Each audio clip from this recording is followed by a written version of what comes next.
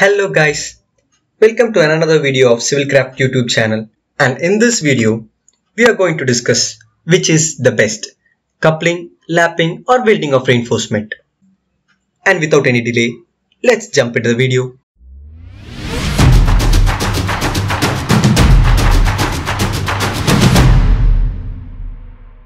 The lapping of rebars has long been considered an effective economical splicing method, but lap joints are not always an appreciable solution for connecting rebars.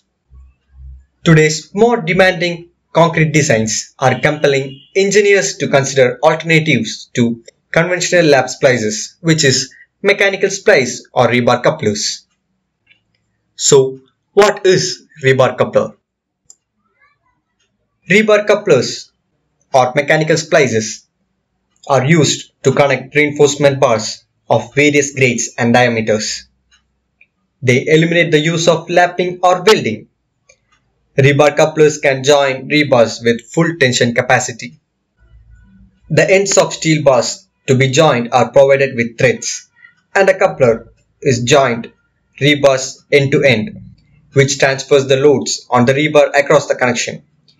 They are more efficient than lapping splices because they do not depend on the concrete for load transfer. Rebar couplers have all the essential features required in a rebar joining system. They are designed with unequal simplicity of installation to join the rebars of the same diameter where one bar is movable and rotatable. The coupler system is available in various styles to meet virtually any application. They are used in bar-to-bar connections, pre-caging applications, hooked bar systems, closure posts, precast connections, transition splices, segmental construction, and connections to structural steel. The most popular mechanical splicing systems are interlock, quick wedge system, speed sleeve, terminator, lock, form saver, taper thread system, and CAD weld splices.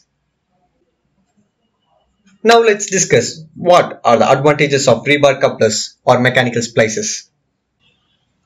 The self-aligning taper thread system of mechanical splices maintain load path continuity of the reinforcement, providing full strength in tension and compression stresses. Mechanical splices do not depend on the concrete for load transfer. Improved structural integrity can be achieved through rebar couplers. Rebar couplers eliminate the errors which are caused due to providing wrong lap length. A common problem during the concrete placing is that the concrete can't be poured well through the rebar cages. The congestion due to lapping restricts the flow and distribution of larger sized aggregates and limits the performance of vibrator. Mechanical splices significantly reduces this congestion. It develops higher tensile strength than lap splicing in RCC structures. The amount of steel used in the reinforcement is less when compared to lapping, reducing the cost. It eliminates the TD lap splice calculations. Inspection of connection in rebar couplers is easy. It provides great quality control. It is quick and easy to install, increasing the speed of works. Defaults avoided, enabling reuse of frameworks. Reduced construction cycle system can be achieved through rebar couplers.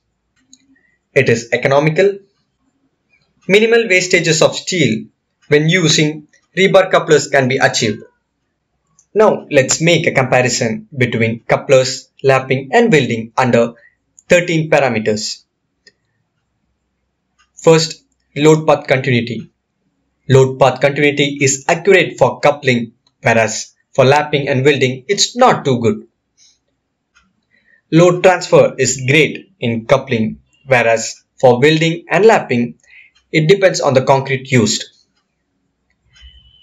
Structural integrity is great as mentioned before in coupling, whereas for lapping and welding it is moderate. Steel used is less for coupling system, whereas for lapping and welding, it requires extra steel. Rebar congestion. Rebar couplers does not create any congestion. But for lapping and welding, it creates congestion, difficulty in concrete pouring and vibration. Splice calculation. Splice calculation is not required for coupling, whereas for lapping, it is required. Supervising is easy for coupling and lapping, and for welding, it's not easy. Quality control can be split into three, where coupling provides a great quality control, where for lapping it's moderate, and welding it provides low to medium quality control. Cost is minimum for coupling rebars, and for lapping it is high, and for welding it's little bit low when compared to coupling and lapping. Wastage is created is minimal for coupling, whereas high for lapping and welding. Time required. Coupling rebars takes less time, which is a fast work process. For lapping and welding, it's time consuming. Installation is very easy for coupling, and it's easy for lapping, and for welding, a skilled labor or a welder is required to achieve the process. So, from the above comparison, we can see rebar couplers or mechanical splices are far better than lapping and welding. We can use it in any construction effectively. And that's all for this video, guys. Please do like and share this video if you find it useful, and subscribe to Civil Craft YouTube channel for more interesting video on civil engineering.